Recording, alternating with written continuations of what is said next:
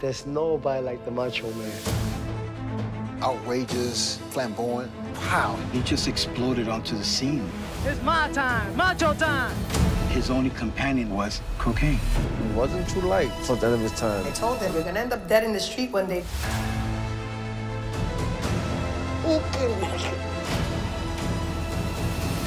Nosotros sabemos quién fue el que lo mató.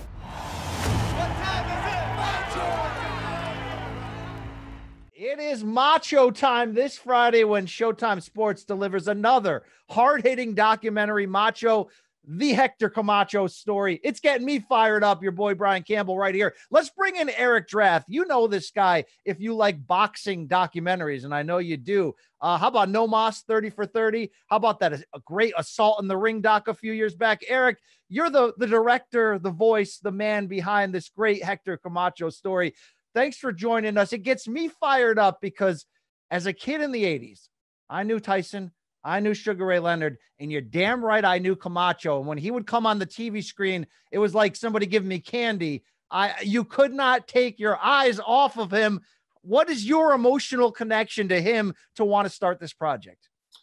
Well, probably close to the same as you just described. I mean, you know, there was a moment in time, you know, basically in 1986, you know, the Rosario fight being a perfect example, because I just looked at the original poster where, you know, there's a big picture of Camacho on the front of the poster. And guess who's on the undercard and just his title? Mike Tyson. Yeah. So there was a moment when Hector Camacho owned the sport of boxing, and rightfully so. I mean, you know, he had this charisma, this character, this showmanship that so few really have. I mean, you got a lot of great talented fighters and you got good showmen. But when you mix that together, it's the perfect salad. And that's what Camacho was. And that's what was appealing to me too, growing up. Probably I'm around the same age as you know, watching boxing. And, you know, honestly, there was a time I just wanted to see him get beat. And, you know, he was just so in your face.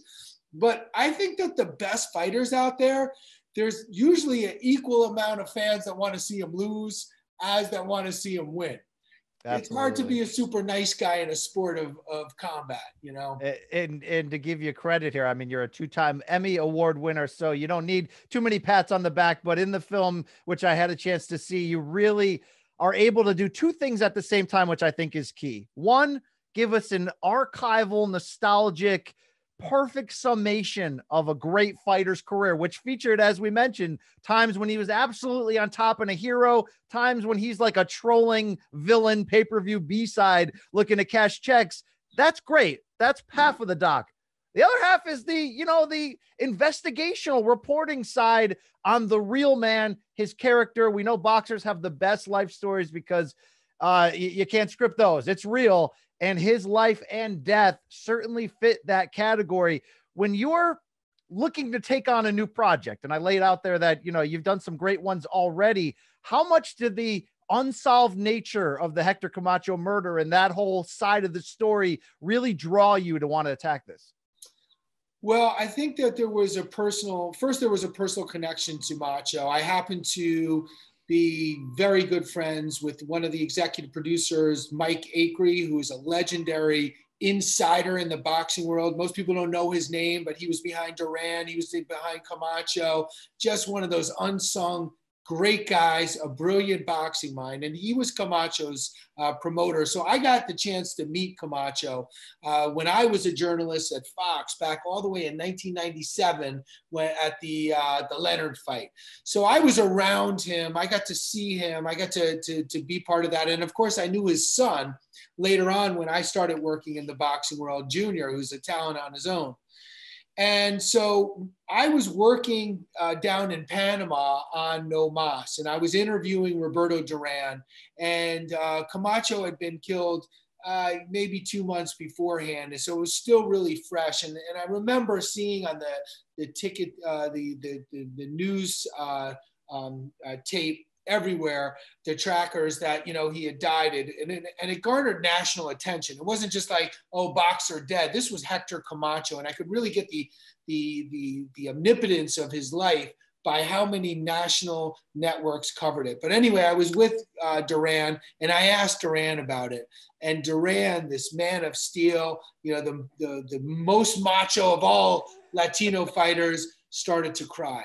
And at that moment, wow, I knew that his impact was significant, not just on the sport, not just on Latinos, but on our country. And so going back to your question in a roundabout way, I went to Puerto Rico right afterwards. It was 2013. Junior was still living in the apartment of his father.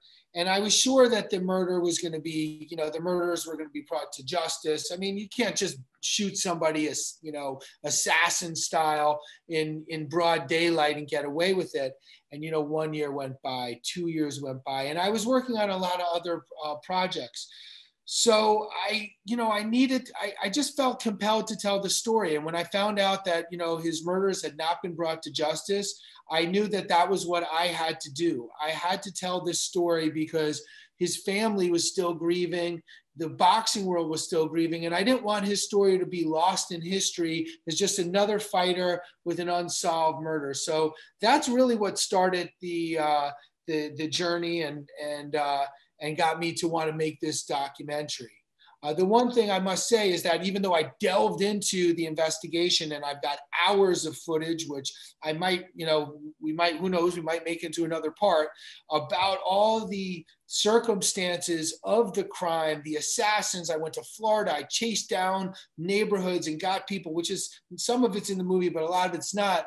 I found that I couldn't get to the great Mancini bout. I couldn't get to Pazienza. I couldn't get to his great moments in the ring because I was too far away doing the murder investigation. So that's how it started, and that's how come it, you know, became kind of a amalgamation of both. Now, when you're poking around in your legwork on this, I really have to, you know, tip my cap to you of going down to Puerto Rico, digging up contacts, information, pressing the authorities, and, you know, do you get pushback when that happens? I mean, you're already embedded with the family, and now you're almost trying to solve the crime in some ways for the authorities. What is that like, the pressure that ends up coming on you as a filmmaker in that spot? You know, I felt compelled to do it for the family. I felt like, you know, we needed these answers. And yeah, I must have gone to the police stations, the local police stations, a dozen times. And in the first time I went, I got the answer. It's a closed investigation. We're working on it. You know, many people, and this was after Maria, many people left. Many of the suspects left after Maria. Every time we went and got a different answer. But, you know, there's the power of the camera, the power of the press. And thank God for the press. And, you know, I'm a journalist when I boil it. I like to think of myself as a journalist, and I'm looking for facts and looking for truth. So, you know, I just didn't stop digging. I had a contact through an old high school buddy of mine at the FBI. And, you know, and I was dealing with some seedy, or, you know, people that work within the seedy underworld, some investigators. And I kept digging and digging and digging. And like I said, we got a lot of information that's not in the movie, but that is germane to the murder. And, you know, sometimes they'll know the murderer and then they have a hard time making the arrest because of evidence. Yeah, it's a very, you know, without wanting to give away any of the twists and turns, it's a very compelling watch, aside from just wanting to tune in and go deeper on who Macho was as a showman, but as a man too. I mean, look, this was a guy, obviously, with the way he lived and died, had a lot of personal demons. How easy was it to talk to his friends and the family and sort of get the real story about what was chasing him personally, and how hard it was to maintain this macho lifestyle, you know, this lifestyle that ultimately killed him, it seems? Well, you know, the family was extraordinary. You know, really, if you want to find the spirit of Hector Camacho alive and well today, it's in his mother. You know, it started in his mother, of course. Maria is this unbelievable, charismatic, excitable, vibrant person. And that's where he got it from. And so once I got to the family, I was able to kind of start to connecting dots, and people want to know, people want to find out the truth. They want to be able to have some closure. So getting to the family was good. And they were very forthright, as you'll see in the movie, about his demons. Sometimes people are so nervous about keeping things exposed that they don't want to say something on camera. But I found his family to be very open. I found the Puerto Rican community to be exceptionally open, loving, generous with their time, with their resources, with their pictures, with their memories. So it was a really great experience. And I think Puerto Rico deserves this. I was talking to Lou DiBella, who's also an executive producer, in the beginning. And I was saying to him, Camacho might not have been the best Puerto Rican fighter out there. I mean, you got Trinidad, you got Cotto, you got Vasquez, a lot of great Calderon. You got a lot of great fighters. But what Lou said is but Camacho was the hero of their streets. And he, warts and all, we like to see our heroes be human and do great things, like a Marvel hero. We don't want just this perfect everything. If we see the perfect hero, we almost want to see him fall a little bit. We want to know that there's something human about him. And Camacho was very human. And I think that's why he is the hero of the streets. Yeah. I mean, to see the reaction and the archival footage that maybe we didn't see when we followed, the tragic loss and murder, to see the people's reaction from Puerto Rico to New York to just, it's like Elvis. It was really incredible. And it's a tip of the cap to culturally, obviously, what Hector Camacho meant. To talk about his career for a second, it always felt like there were two different fighters. And it seems like the Edwin Rosario fight was that turning point. When you dug deeper and talked to Rosario and talked to the others there, how integral was that fight in changing Hector's style in Flash in the ring? Yeah, certainly, when you look at the totality of his career, you kind of see he fought everybody. I mean, he had almost 80 fights. I mean, this is a guy who was out at the highest level. This is not, someone who is just barely holding on. He actually stood toe to toe with the best out there.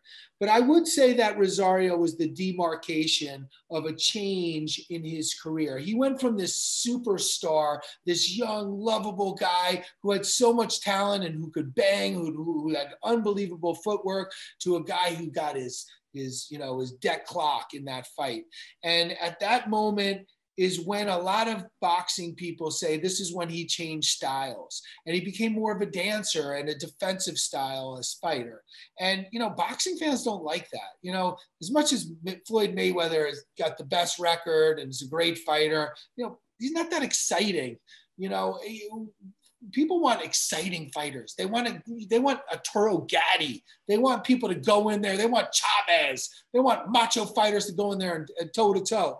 And Camacho realized that he could be in there, but he didn't have to take all that abuse like he used to, and like he was made aware of at Rosario. So I think that he went from this superhero to almost like a super villain, and it hurt him. A lot of people turned on him, and a lot of his own fans were like, come on, you're a dancer. So I think that definitely tainted his overall reputation. It's crazy because he won that fight and he won it courageously, yet it had such a negative effect on his future. Look, we love flashy guys. I mean, like I said, when I was a kid, it was like I could not get enough of I thought of Camacho like I thought of a Jim McMahon or eventually a Deion Sanders. It's like, look at me. So when we see somebody today like a Conor McGregor, I think it's safe to say, I can see some pretty boy Floyd, Money Mayweather in him. I could see a little Ali. Do you see elements in today's stars that you feel like maybe they got from Camacho? I think one of the reasons we're even talking about Camacho and Camacho was because he was authentic. He was authentic to himself. He believed in those costumes and those personas that he would go out and walk out into the ring with.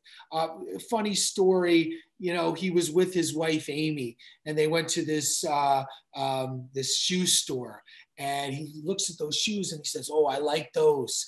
And the sales lady said, those are for women. He said, okay. And they walked out of the store and Camacho gives Amy $100 and said, go back and get me those in size 10. And then she said later, I couldn't go out with him because he wore more fishnet than I did. Camacho owned it. he owned it. He wasn't in fishnet in the dark shadows in a hotel room. He was walking around outside, you know, living his life, his pure life. Yeah, shout out to Oscar De La Hoya's fishnets as well. Another topic for another day. Eric, I've loved the projects you've come across. I mean, that Assault in the Ring was a gritty film about such a dark moment, certainly in recent boxing history. No Mas, Duran, Leonard, it sold itself. People are going to become fans of you because they know you chase after the great stories. Do you got anything on the oven that you're working on, or any projects you want to hit in your future? How do you top this? How do you follow this? I've got one that I'm working on that I can't really talk about right now because it's a super competitive field out there. But I promise you, I'm on the case for one that's going to be really exciting, really important, and goes over some decades of great entertainment and sport. So, and I'd love to come on your show and talk about it as soon as I lock it all down. Let's do that thing. Your track record's been phenomenal. You're a great protector of this great, shitty, amazing, dirty, broken, beautiful sport that we love. I love the stories that you tell. It's Friday, Showtime, December 4th, 9 Eastern and Pacific. It's called Macho, the Hector Camacho Story. Eric Drath from Emmy Awards to this show. Great talking to you, man. I love the piece. I love the movie. I know people are going to do the same. Thank you so much. It's great to be here. There's nobody like the Macho Man. Outrageous, flamboyant. Wow. He just exploded onto the scene. It's my time, Macho time. His only companion was cocaine. He wasn't too light till the end of his time. I told him, you're gonna end up dead in the street one day.